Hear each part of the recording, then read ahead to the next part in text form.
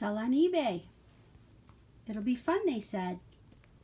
Well, this is what I'm doing this morning. I'm on 2 hours. There is a lot of work involved in packing, but the rewards outweigh it.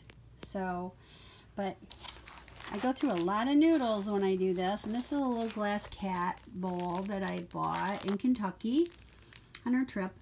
And as you can see, this is how I'm wrapping it. This noodle, I mean, it's not fancy.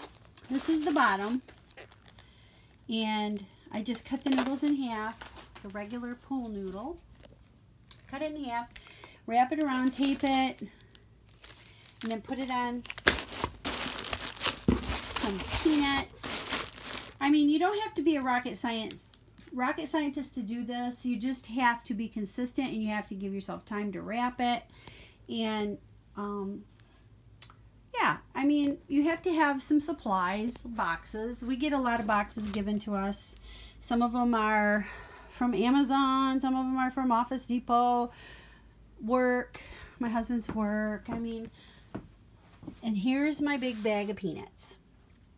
We've used half of it already.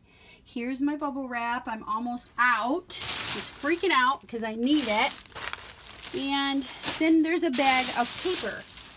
And you don't have to be perfect at doing this. You just have to try.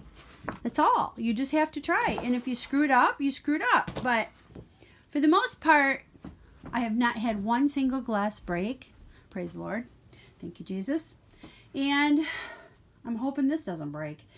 Finding a box for something to fit in after you put all these noodles on it is always a challenge.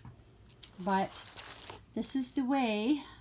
And I'm thinking I'm going to put another one over the top like I did this one and on the bottom.